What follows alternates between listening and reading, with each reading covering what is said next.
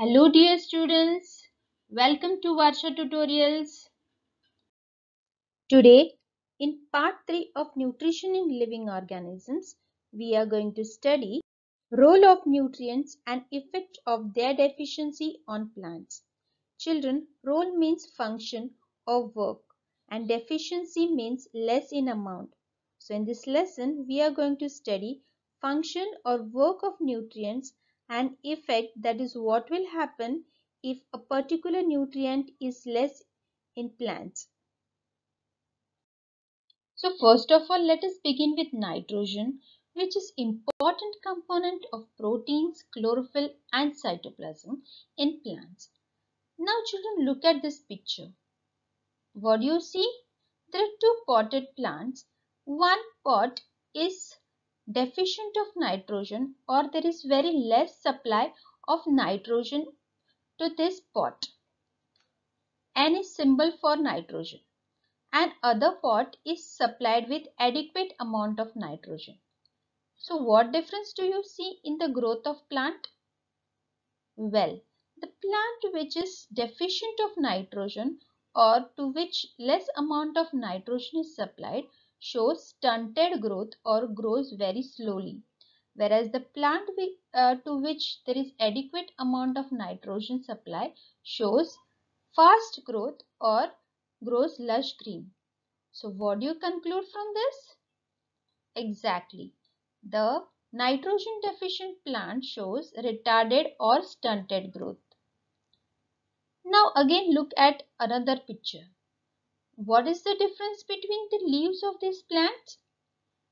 Minus N stands for nitrogen deficiency.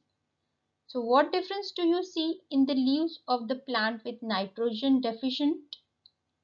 Well, they are yellow in color, whereas the plants which shows adequate amount of nitrogen are green in color. So what do you conclude from this? The nitrogen deficient plants show yellowing of leaves. Now another important nutrient in plant is phosphorus, which converts light energy into chemical energy. What is effect of its deficiency? That is, if the phosphorus is less in amount, what will happen to plants? Let us see. There will be early leaf fall. Can you see these plants? In this there is early leaf fall. Then there will be slow growth of roots and late flowering in plants. Children, potassium is very necessary for metabolic activities like production of food, that is synthesizing food with the help of sunlight, water and chlorophyll, then growth, reproduction, etc. If there is potassium deficiency in plants, the stems are grown very weak. If you see the stems of banana here, they can be seen weak. Another example is, if there is deficiency of potassium in plants, plants show wilting of leaves as seen in this picture. Magnesium is very important in production of chlorophyll, that is green color pigment in plants. Now let's see the effect of deficiency of magnesium in plants. Children, can you see this picture? Mg stands for magnesium. Mg is symbol of magnesium. So, looking at this picture, what do you conclude?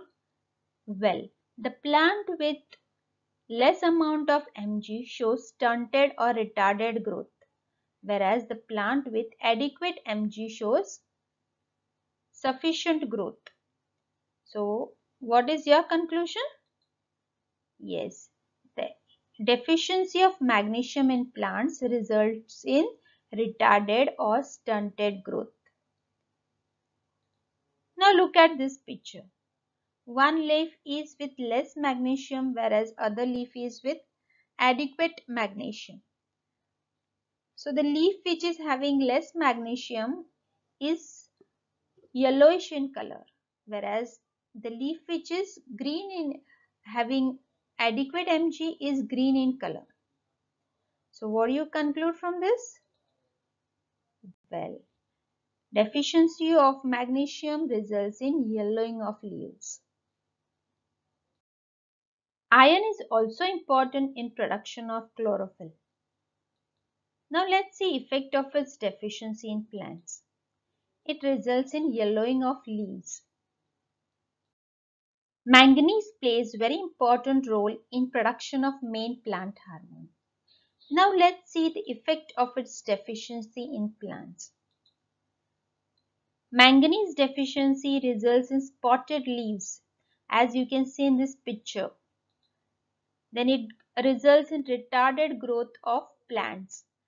Retarded means slow growth of plants. Zinc plays very important role in production of hormones and its intermediates. What is the effect of its deficiency in plants? Children, can you see this picture? Here you can see two potted plants in which one is supplied with less amount of zinc, whereas other is supplied with adequate amount of zinc. Minus zinc means less amount of zinc and plus zinc means adequate amount of zinc. So what difference do you see in the growth of plant? Well, the plants with deficiency of zinc shows retarded growth and the plants with adequate amount of zinc shows fast growth. So what is your conclusion? Yes, the deficiency of zinc in plants shows retarded growth. Now look at this picture. What is the effect of deficiency of zinc in the leaves of the plant? What is the color of these leaves? Well, it's yellow in color. So what is your conclusion? Of course, the deficiency of zinc in plants results in yellowing of leaves. That's all for today, dear students. If you have understood today's topic, you will be able to surely complete this assignment. First one is match the following, in which you have to write the answers by making new table. Also, you have to complete the following table. This is also based on today's video.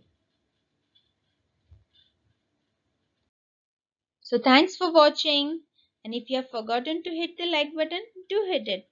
And please do not forget to share and subscribe to my channel, because knowledge sharing is knowledge squaring.